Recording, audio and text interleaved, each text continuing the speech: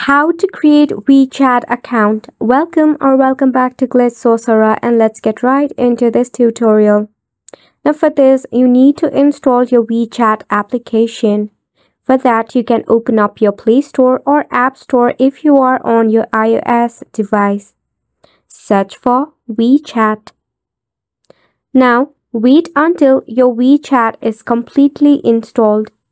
Once it is installed, you can head back from here and open up your WeChat app. At the bottom, you will see the option of login or sign up.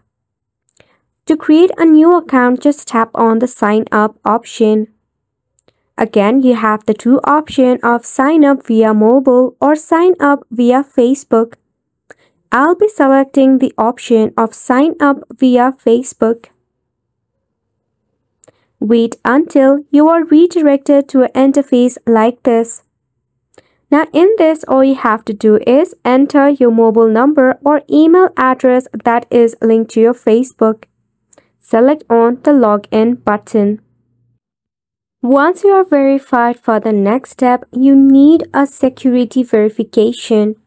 For that, just tap on the authenticate option. Now just go ahead and solve the puzzle. Once you are verified by both the Facebook and WeChat, you will get your hands on your WeChat account. Isn't it simple? Make sure to go ahead and give this a try, and thank you so much for tuning in.